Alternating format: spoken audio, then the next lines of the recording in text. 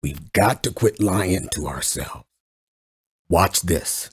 What's up, Seekers? Welcome back to another episode of Scamfish presented by socialcatfish.com. In today's episode, we help a man named Mike who finds himself deeply enchanted by a woman he met digitally who goes by the name of Mary. Their connection unfolds after Mike receives an unexpected text from Mary, who confesses to mistaking his number for someone else's. Little did he know that this seemingly insignificant encounter would pave the way to an online relationship.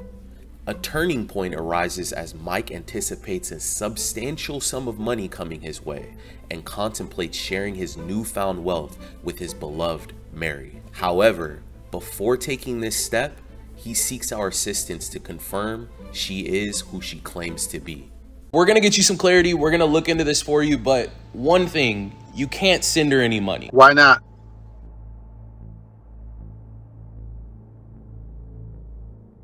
I mean, I've been doing it. So it wouldn't affect, I'm just saying it wouldn't affect me like that. What? Okay, y'all. It gets worse. In December, we're supposed to meet. There's no other setback. Can't be. The military doesn't do that. They don't hold you somewhere for 3 years and don't let you go home. Now, y'all, remember he said that. But now, let's put the pieces of the puzzle together. I'm the kind of guy that I work, man. I work every day. I put in 10 to 12 hours a day. I try to enjoy what I do. I get up at 4 o'clock in the morning. I'm out by 5. I work from 5 because I like driving during the day versus night. I work from 5 to 5. Sometimes 5 to 6, 12 hours. 7 days a week. Hard worker. Or is it? Could this be an avoidance tactic? Well, as we move forward, we'll find the answer to that. But right now, here's another piece of the puzzle. The last relationship I was in it for quite some time, over 10 years. And this one person was actually sort of mean to me, a narcissist, sort of a sociopath, controlled me, abused me physically as well as verbally. But I kind of felt that the relationship was over because I was being put out of my own home. It could be anything. TV, it could be another woman around us. The woman could look a certain way. She would start in on me. I know you were looking at her. I know this. I know that. I know, I always had to defend myself. Even before a situation would come up, she would create a situation. So I always had to be on defense with myself, which I did not like. It made me feel very uncomfortable because I felt like I was always better than that. And I didn't need to be in a situation like that. 10 years, y'all. 10 years in a relationship knowing you deserve to be treated better. It's not just women who go through this. It's human beings that go through this, y'all. And maybe all his working hours were because he felt like he needed to avoid the drama. Maybe he's avoiding himself. We'll learn more what it's likely to be. But right now, I feel like that he probably should spend some time by himself and working through whatever it is that had him in that relationship for 10 years. And now it begins. The hook. In the midst of Mike's relationship, he received a random text from a person that would help him through his rough relationship and change his life. I was at the tail end of that relationship, and this person came in out of nowhere through my texting.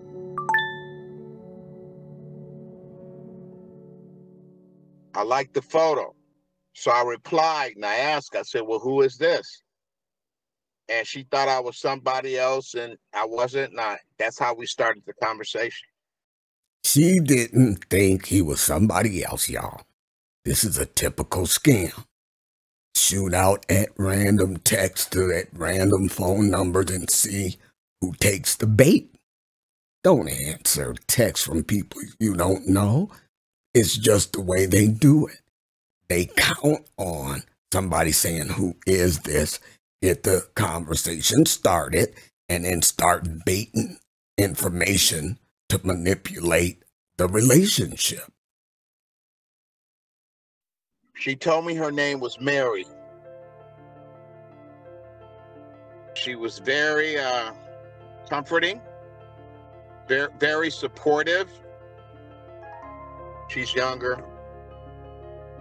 She was 32. She's beautiful. She's light-skinned, long hair, like a brown color. She's beautiful, man. She's a beautiful woman. Puerto Rican, beautiful hair, beautiful skin, beautiful pictures. Keyword, comforting, supportive.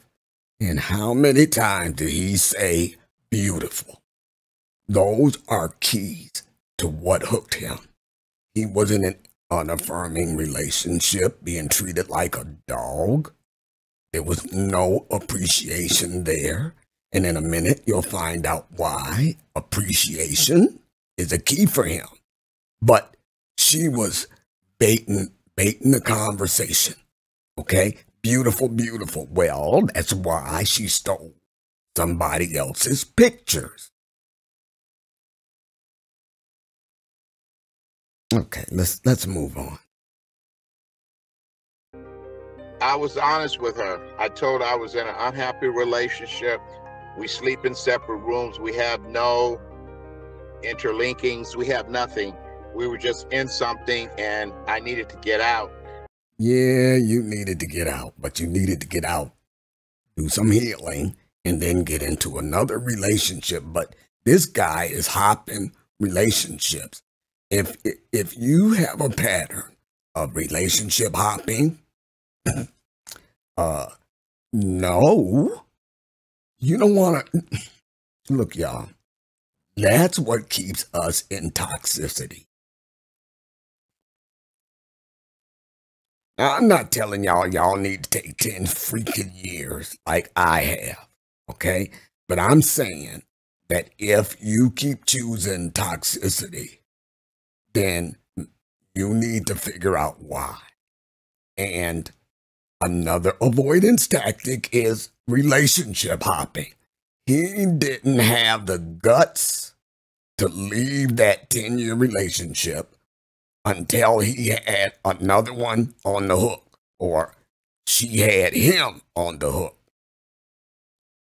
And so she was comforting with that. She was like, listen, just when she comes at you or argues at you, don't say anything. I was still in that home when we started talking. We were sleeping in separate rooms. And I was talking to this person every day, comforting to me because I was lonely. I was unhappy, and she was just the perfect person to talk to at that time. Very supportive. Perfect. I'm going to spare y'all this diatribe about perfect. There is no perfect. And she was crafting the relationship. She was crafting the conversation so that it would draw him in. He's feeding this monster. He's telling her everything she needs to know to drag him along. Well, she's not dragging him because he's coming quite willingly into this conversation. So that's why I always say, don't be telling people your pain, your hurts. Don't be so quick to give up that aspect of your heart to the wrong people. Let's see how it turned out for him. The more Mike would text Mary, the further he grew apart from his current girlfriend of 10 years. I kept giving her chances because that was just the type of person I am. Although I wasn't happy, I kept giving her chances. And then it became a situation to where I couldn't do it anymore. Dude, you're gaslighting yourself. Figure out why you wanted to give her so many chances. Why is that just the person I am? What? No. That's who you are. That's who you think you are. Okay? And pay attention, y'all, to the fact that he didn't walk out of that until he had somebody else. I just couldn't do it anymore. That's another gaslight. No, you wanted to hop into another relationship and you had it there. So now you're Mr. Big Man and you can leave that mess. But no, that's not who you were born to be. That's not who you truly are. And we have to pay attention to this gaslighting technique when we tell ourselves, oh, I stayed with the scammer or in that bad relationship because I have a good heart or I like to give people chances. How many chances and how much of that is to your detriment? No.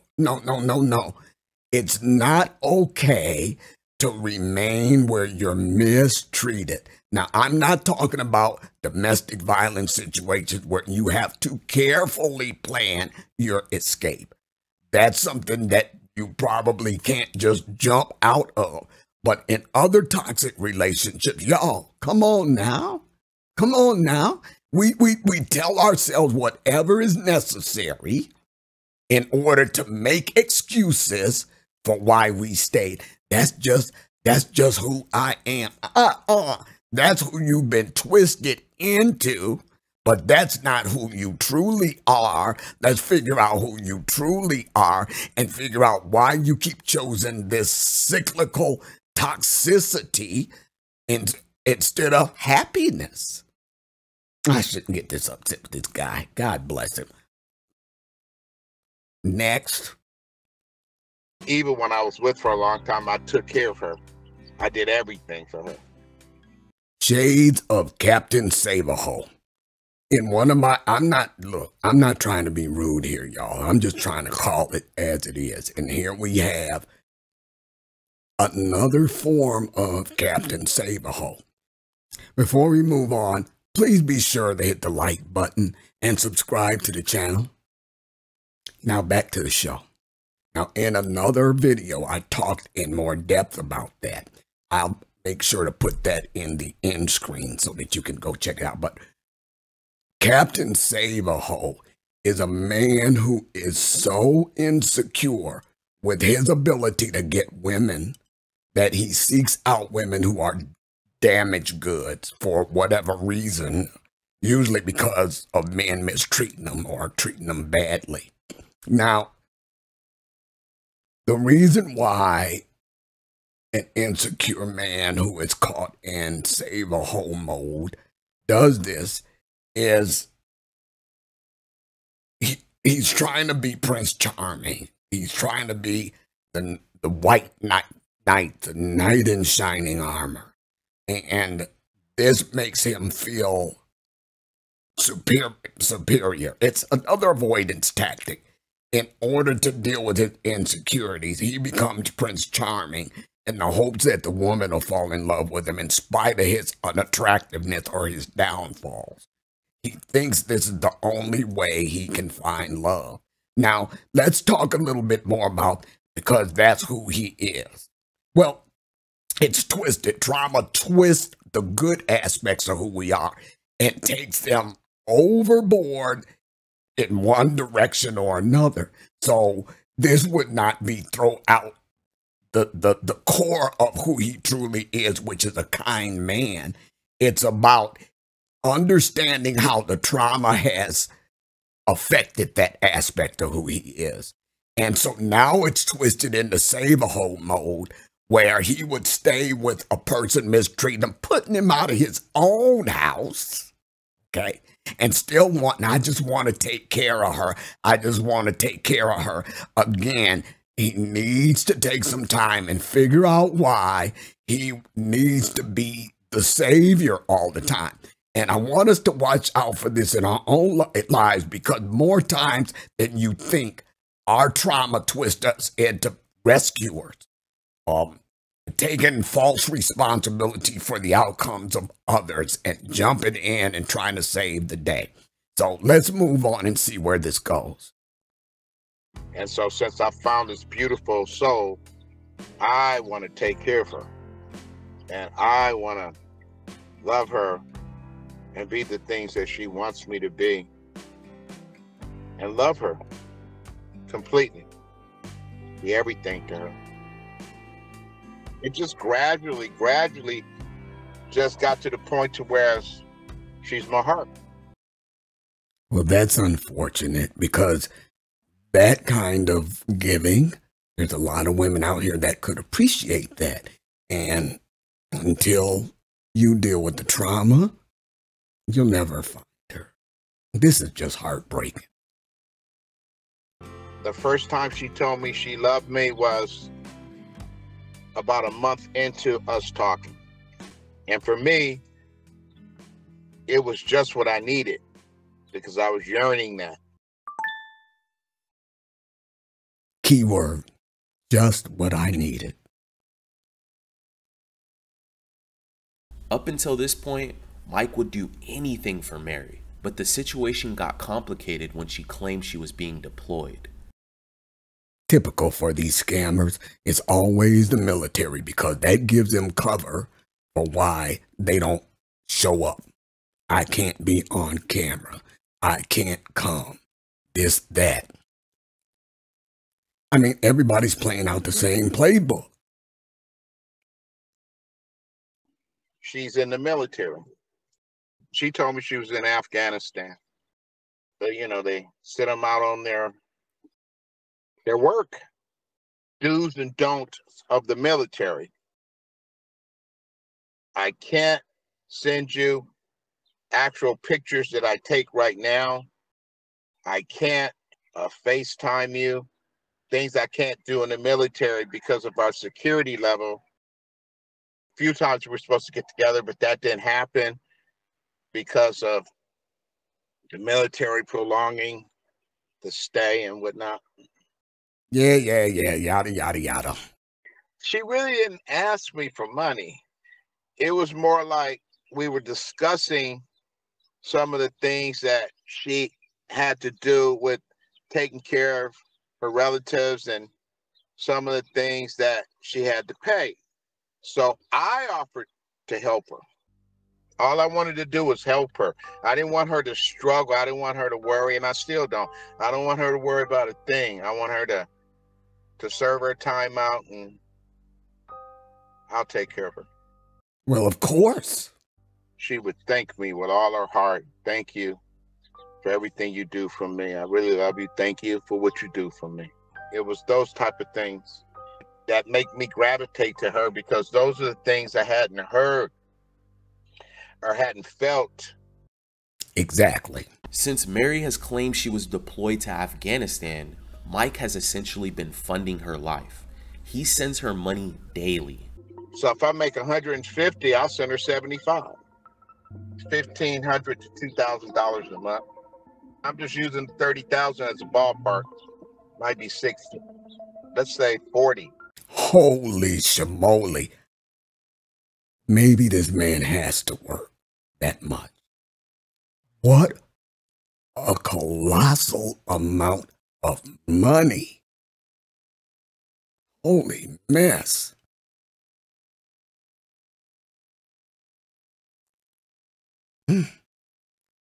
Our trauma will cause our good hearts to walk us straight into some mess every time. Mike is receiving a large amount of money from a settlement soon. He even plans on sharing a portion of it with Mary. This would help her get home and get rid of all the debt he has from sending her money every day. It's coming back to kind of bite me a little bit, because I have taxes, and we sent through Cash App and Bitcoin, and so now you have to be accountable for that. thank God I'm getting what I'm getting because I can pay all my everything off. I'll be able to pay everything off. The blessing that I'm getting. I knew eventually it would come through. So I knew if she was with me, I would be able to take care of her. And the consequences he has to pay. Holy mess. I mean, all the tax burden is on him. The lost income is on him. He's talking about this settlement, paying debt. He's in debt for this. Okay? And I ain't nobody to talk. Okay? Every bad, toxic relationship I left me darn near destitute and bankrupt. Y'all.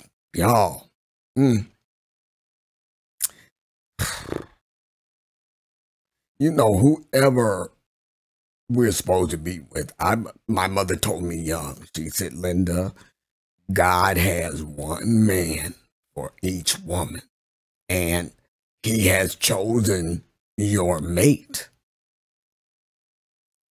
Now, if you follow that, if she was right, that I've been making some really wrong decisions in my life, and I hope that whoever this person is that's made for me is not so traumatized that it's twisted them out of who God created them to be. And I'm fighting my way back from the twistedness so that I can be all God created me to be. This man is up to his neck in this. She even sent me some documents to say I'm her fiance. So I gave up my information. It was a document that was told to me that we had to submit to show that I was her fiance. Booyah! Pay dirt. She got what she wanted from him. She got what she wanted. And he was in such denial, gaslighting himself, that he didn't even see that for in-your-face warning. I don't want to believe that she's scamming me. No, I don't believe that. I believe that she is who she is. It would break my heart.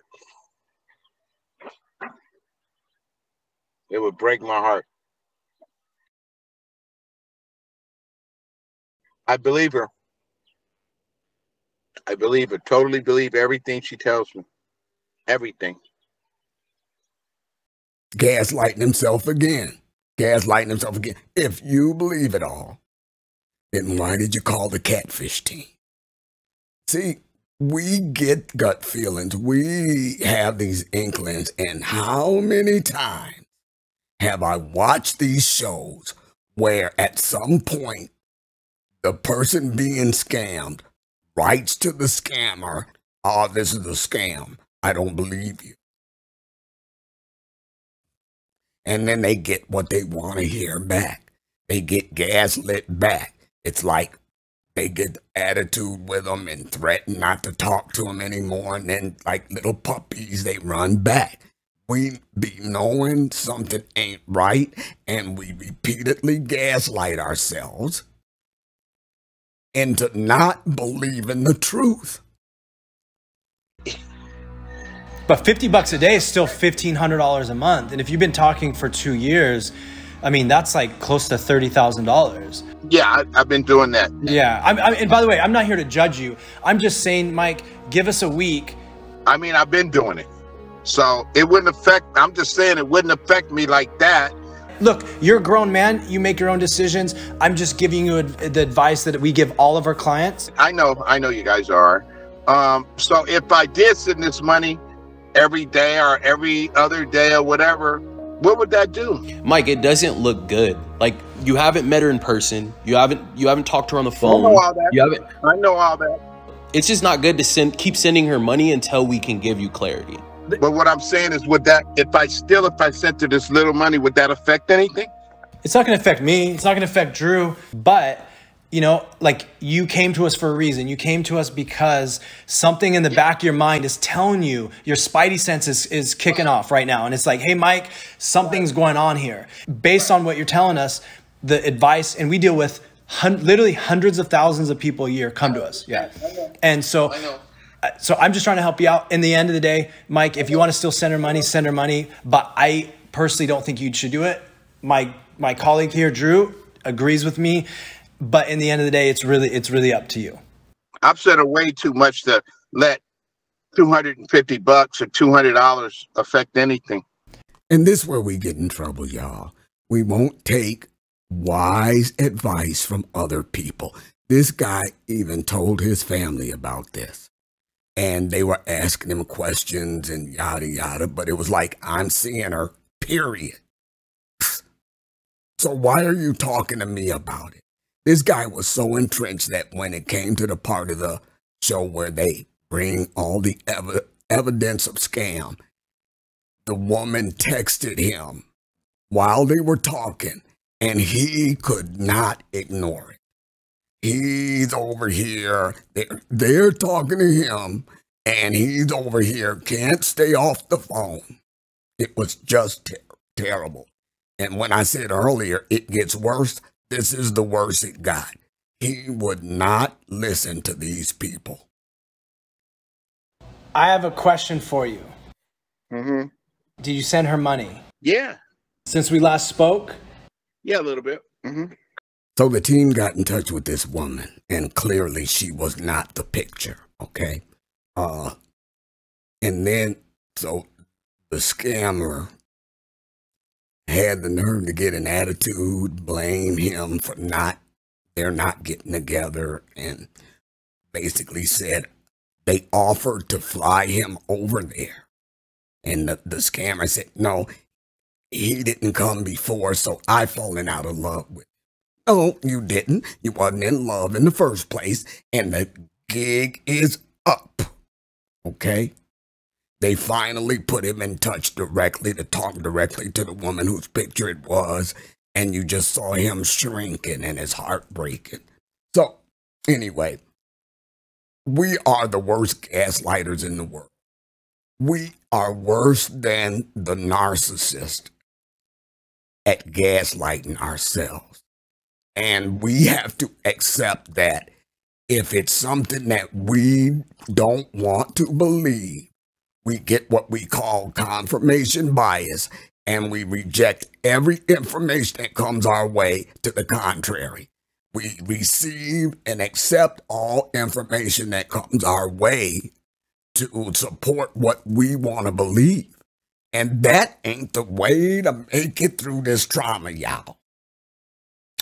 I'm going to leave it right there. Always remember, your greatest power is realizing the truth of who you are. Know that truth. Please feel free to subscribe to the channel, like and share the video. Thank you.